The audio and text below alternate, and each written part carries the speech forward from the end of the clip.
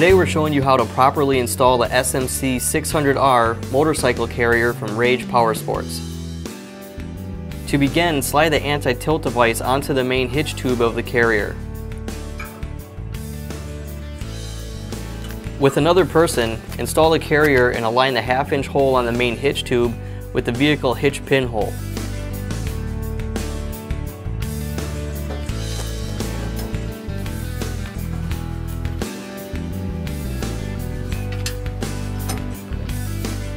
Slide the pinch bolt and sleeve into place and tighten using two 17mm sockets or wrenches.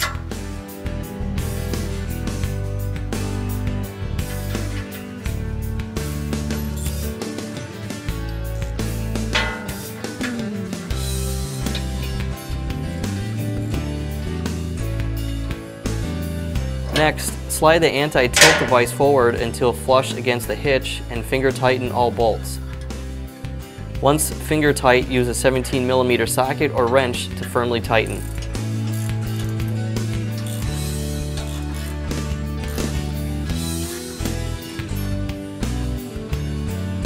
After the carrier is secure, unscrew the wing nuts and remove the loading ramp from the storage pins.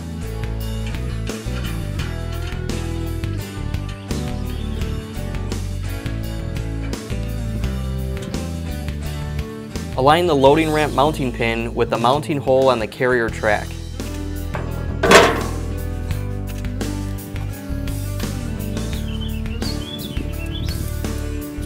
Before loading, it is recommended that you have two ratchet straps attached and ready on the front tie-down points.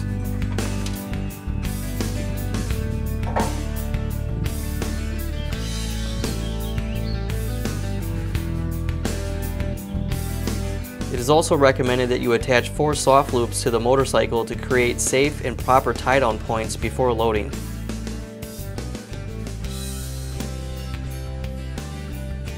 With the motorcycle in line with the loading ramp and another person to assist, smoothly push the motorcycle up the ramp into the carrier track with the front wheel resting in the wheel chock and cradle.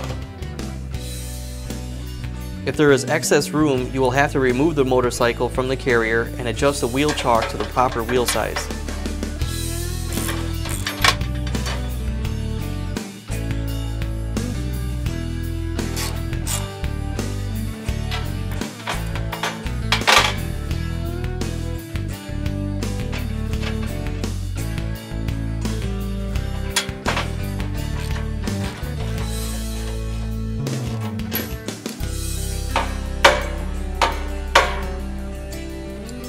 When the wheel chock is properly sized, the front of your motorcycle will sit up off of the carrier track. After your motorcycle is installed on the carrier, attach all 4 tie-down straps to the soft loops. Be sure all straps are tight and secure.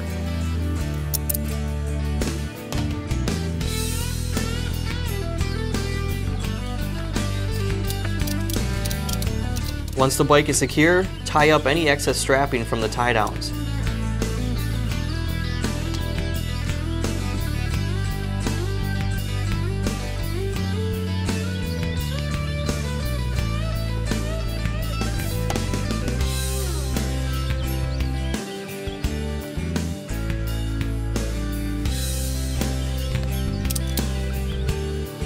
After the motorcycle is secure, store the loading ramp back on the carrier and secure with wing nuts.